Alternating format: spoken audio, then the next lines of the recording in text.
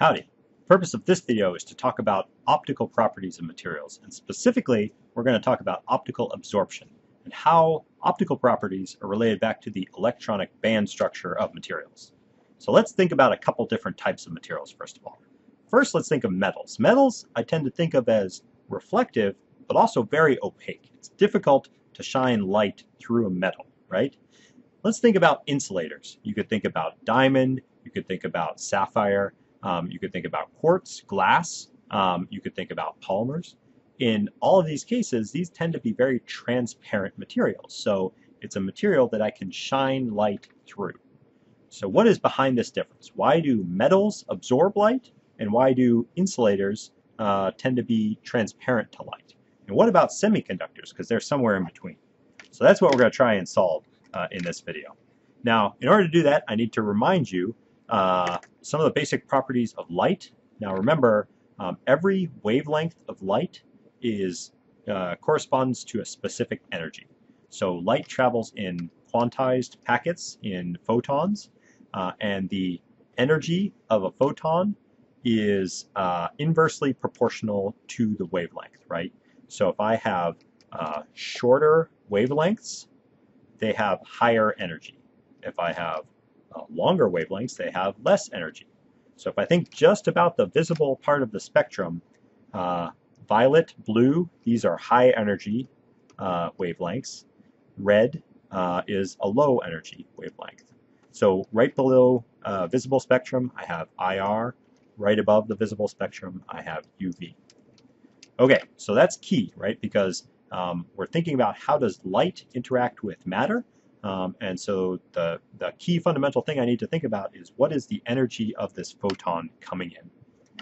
The other thing you need to remember, and if you haven't watched the video on electronic band structure, if you don't know what I'm looking at right now, maybe go back and check that out. But the difference between semiconductors, insulators, and metals, right? So semiconductors and insulators both have some band gap. So there's a forbidden energy where I can't have any electrons take that energy. In contrast, metals have a bunch of unoccupied levels immediately above the occupied bands, right? So in semiconductors and insulators, we have our filled valence band and our empty conduction band separated by some gap. In metals, we would have one whole band and it's partially filled. Okay, now let's think about how light will interact in these two cases. First, let's think about the metal case. So we have some light coming in. Now remember, each of these packets of light, each of these photons has some amount of energy. And what does it do? For the light to get absorbed, it has to interact with an electron and kick that electron up to some higher energy level. Now remember, metals, there are all of these unoccupied states immediately above the occupied states. So it's really easy to find different electrons that will absorb into these states. And that's relatively independent of that wavelength of light, right?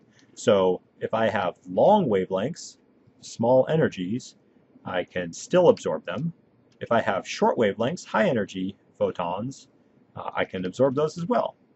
So metals are absorptive to light because they have all of these potential places that I can kick that energy, that electron up to, allowing it to absorb light at that particular wavelength.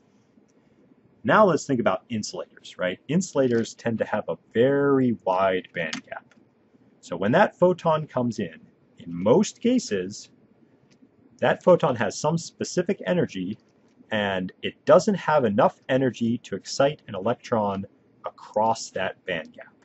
If the energy of the photon, so energy photon, is less than energy of the band gap, it will not be absorbed, right? And the point is, there's no available energy state for me to excite that electron up to. Because electrons can't exist within the band gap, I'm not able to absorb those photons. So most insulators have very large band gaps, and band gaps that are large enough that all of the optical frequencies of light do not have enough energy to excite an electron all the way across that band gap. In other words, the band gap of insulators or of transparent materials is greater than the energy of visible photons. What about semiconductors? So if we have something with a relatively low energy, so let's think about red light, maybe that's not enough energy to kick it up across the whole band gap and get absorbed. However, if I increase the energy, it's possible for me to cross that band gap, right? So the difference between semiconductors and insulators is that now my band gap is smaller, and so I could potentially absorb light at some wavelengths. So there are a couple of different ways to show this. This is one potential way. These are a bunch of different semiconductors, and they all have different band gaps. So the materials with the small band gaps are the ones that we see over here, and larger band gaps are over this way. And so the way to tell that is that in some material, for example, let's look at silicon here. In silicon, if I have wavelengths that are greater than about 1,000 nanometers, I'm not absorbing much of that light. So these are relatively low energy photons, not enough to be absorbed. If I have a wavelength that's higher, so a wavelength that's shorter, which means a higher energy, those wavelengths will be absorbed. So silicon will strongly absorb throughout most of the visible spectrum. But what if we look at something with lower energy than visible light, so IR radiation? This would tell us that silicon would not absorb strongly in the IR spectrum. And indeed, this is true. So if I take a wafer of silicon, these are very shiny. They're very opaque, and I can't see it through it. So this is an experiment somebody did where he's taking a picture, he's putting it on top of a flashlight, and if you're looking in the visible wavelength, then you cannot see through it. He's seeing his own reflection in this case. However, if you switch to an IR mode, so you're only trying to look at light with fairly long wavelengths, some part of that light can come through the silicon, right? So here you can actually see the light bulb inside that flashlight. I think that's kind of an amazing picture. Anyway, the point is that semiconductors can absorb some light, but not others, and what they absorb is a function of what the band gap of that particular semiconductor is. So in review, photons of light are associated with a specific energy.